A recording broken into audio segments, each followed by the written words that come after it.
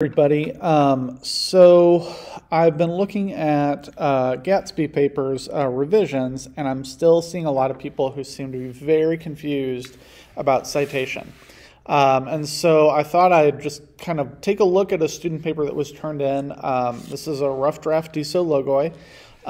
And this is somebody who's done most of the things that I would expect to do when citing. So let's kind of take a look at this paper. And so what I'm going to do, I'm going to look pretty quickly at the beginning of your paper. I'm just going to check everybody's like this. I'm going to start counting and looking at what's in your footnotes, because what should be in your footnotes is a reference to where you've gotten information, right? So just a reminder, I'm reading this not so many years ago. The argument whether interracial relationships were appropriate was discussed daily.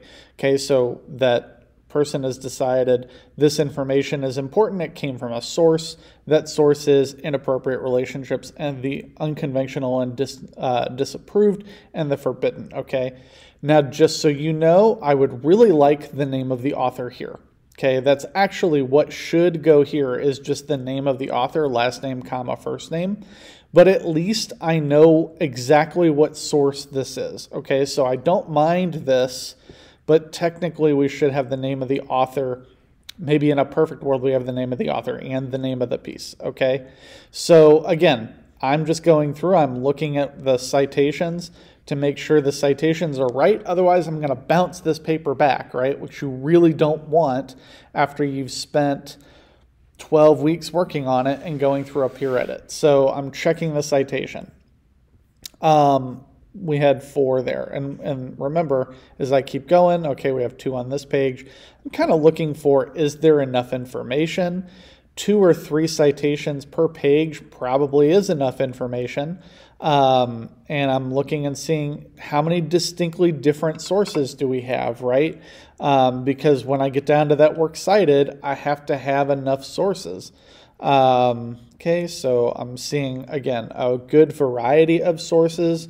The mistake that I called out with not having the names is consistent. So at least I know when I give feedback to this student, they have a consistent mistake that they're making all of the time. That's a relatively easy thing to go back and fix, right? I mean, nobody should make that mistake now that I'm making this video. Again, I'm seeing a number of different sources.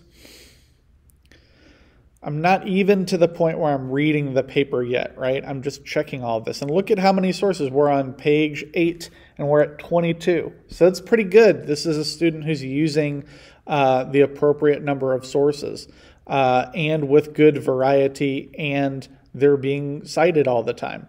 I can even forgive, like this is a page without any sources. I can forgive that because we're already, we're close to 30 already.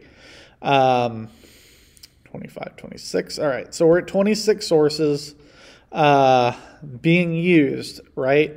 And did I see these? So now I'm looking at your works cited page. Well, I'm pretty sure I saw this. No, Psychology Wiki is maybe okay. Did I see Lauren Baldwin? So this is where, like, I wish I had seen the name, because this would be pretty easy for me to look at. I'm pretty sure I saw sexual misconduct laws, charges, and defenses. And what am I going to do? I'm going to go back. Now, fortunately, it's right there. So if I have any questions, I'm going to go back to the paper and say, was that in there? Americans' views on dating and relationships. Let's see, was that in there?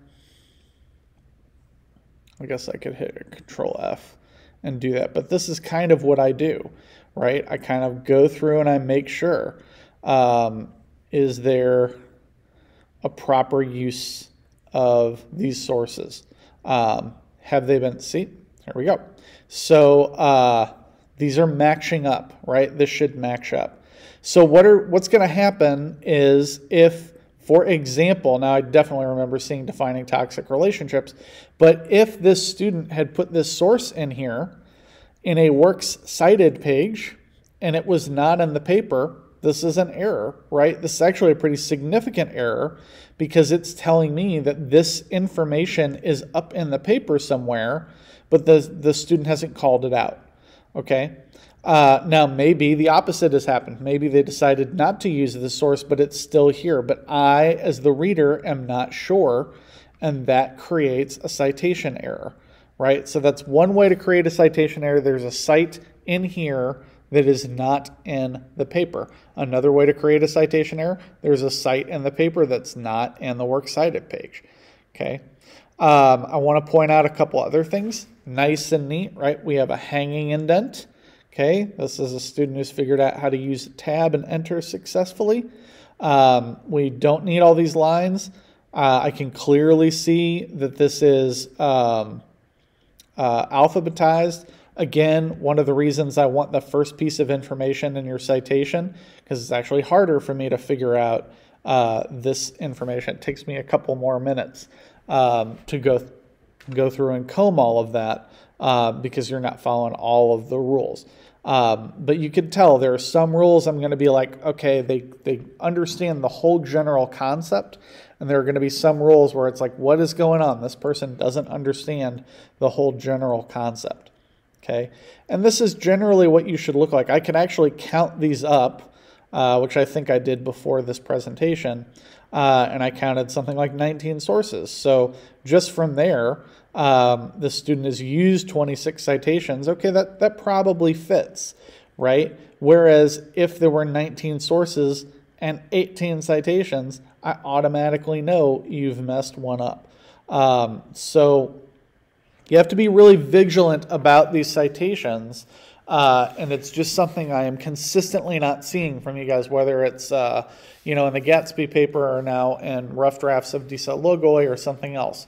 So this is a big thing that you want to fix, and you want to go through peer edits to make sure that you're doing everything correctly.